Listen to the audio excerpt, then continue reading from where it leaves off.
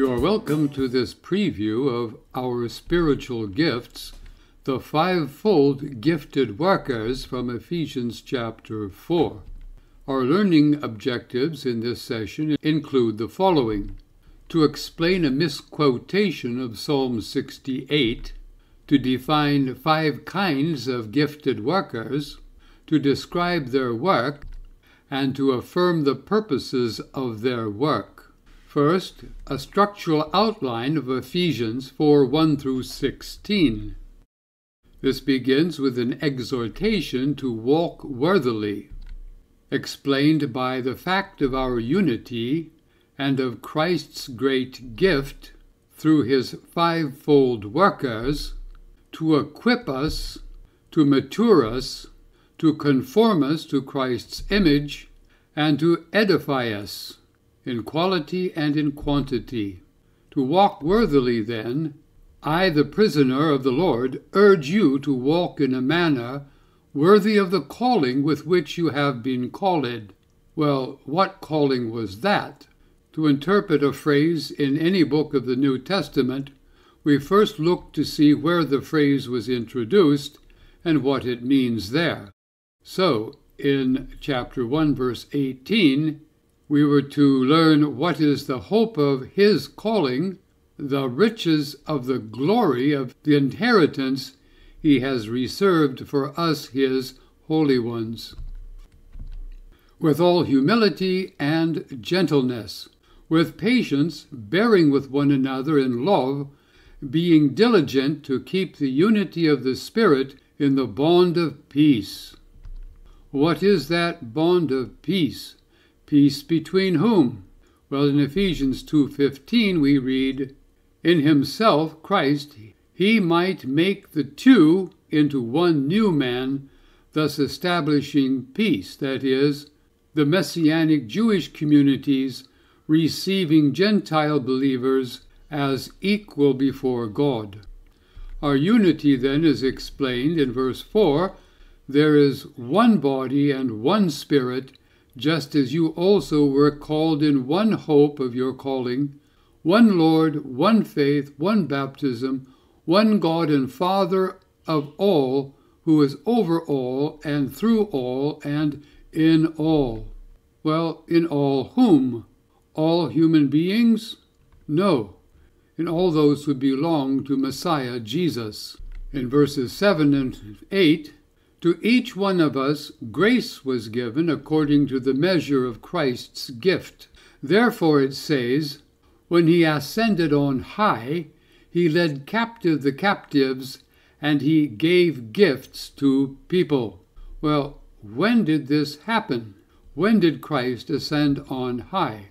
Verse 8 is apparently taken from Psalm 68, verse 18, which reads, "You, Yahweh, ascended the high mount," that is, to Jerusalem, "leading captives in your train," that is, spiritual and human enemies, "and receiving gifts from people," that is, taking loot and distributing it among your soldiers. In this case, this was a prediction of Yahweh in the end times, conquering all of his enemies and receiving their gifts. But Paul repurposes that verse, taking its language to express a more Christian understanding. When he, Christ, ascended on high into the heavens, he led captive the captives, that is, those of us who were in the underworld, taken into the heavens, and he gave gifts to people, that is, spiritual gifts to his followers, as he explains in verses 9 and 10. Now this expression, "he ascended," what does it mean except that he also had descended into the lower parts of the earth? He who descended is himself also he who ascended far above all the heavens, so that he might fill all things. Interpreters ask, where are the lower parts of the earth? Some explain that the earth is the lower parts of the heaven-earth equation. Others point out that since he ascended far above the heavens, so he must have descended far below the earth, that is, into the underworld, Sheol, the realm of the dead. Now resurrected, ascended into heaven and over all of heaven. Thus he has given to his community on earth 5 kinds of workers. He gave some as apostles, some as prophets, some as evangelists, some as pastors and teachers. The Greek literally reads, he himself, it's an emphatic pronoun, gave the apostles and the prophets and the evangelists and the pastors and teachers, 4 classes of workers. The last 2 workers, pastors and teachers, seem to be closely associated, being joined by a singular plural definite article combined with the conjunction and.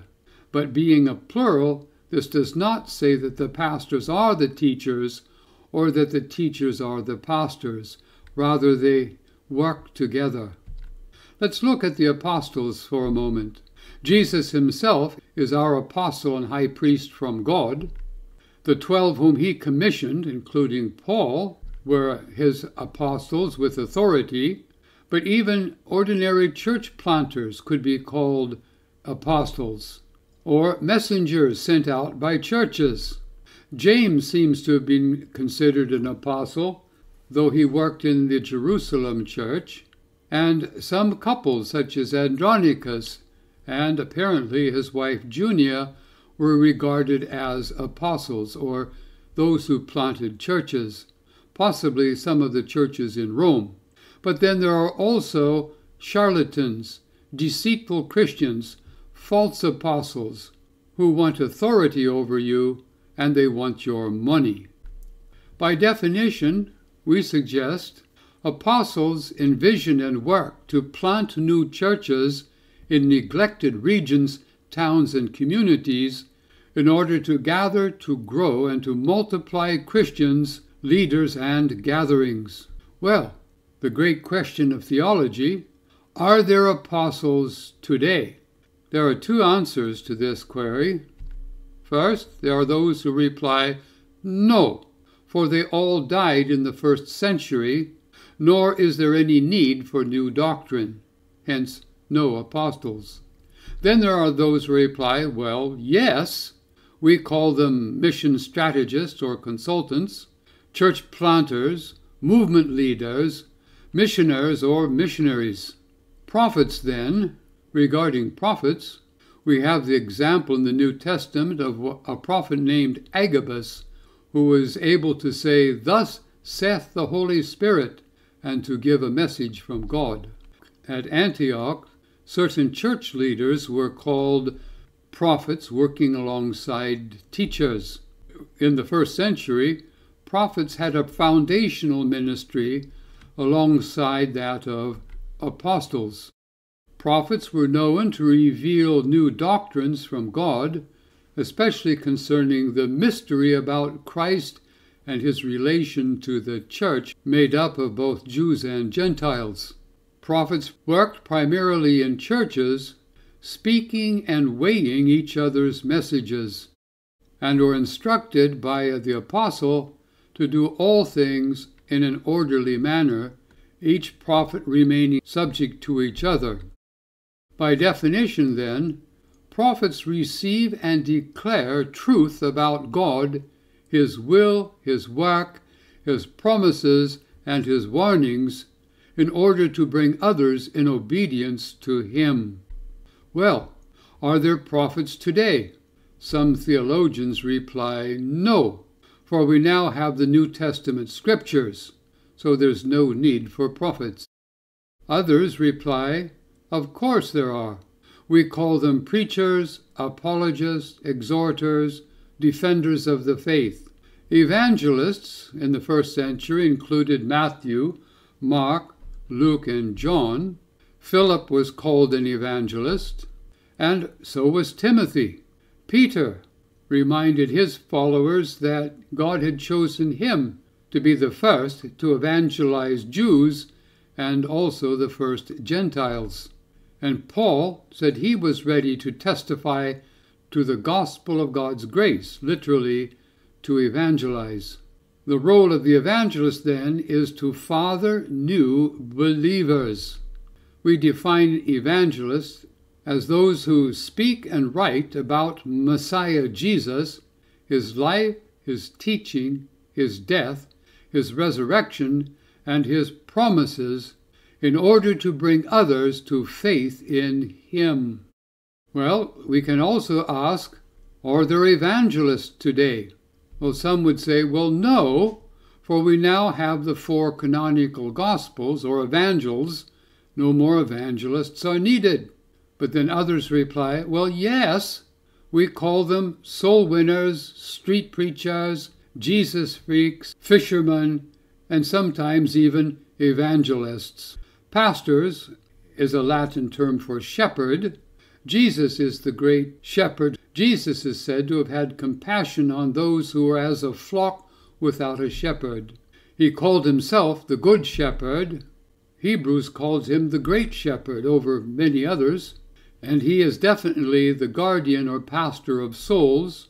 Elders and overseers were told to pastor the church, and elders were told to shepherd the flock not for salary nor for prestige, but to do so willingly.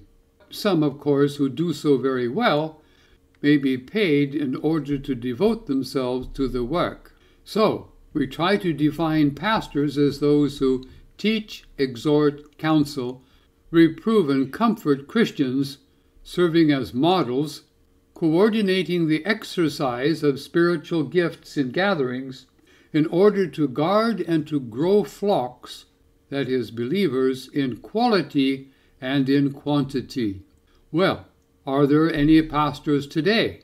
Some reply, no, for we now have qualified clergy who implement denominational rules and policies. What else do you need? But others reply, well, yes, of course we have pastors.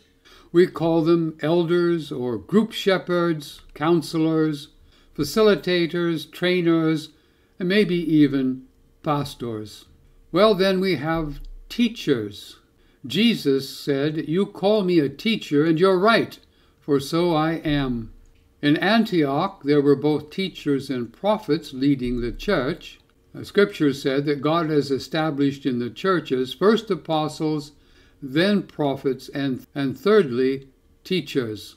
However, churches are sometimes plagued with commercial prophets who seek to tickle ears, that is, only to tell others what they want to hear for pay.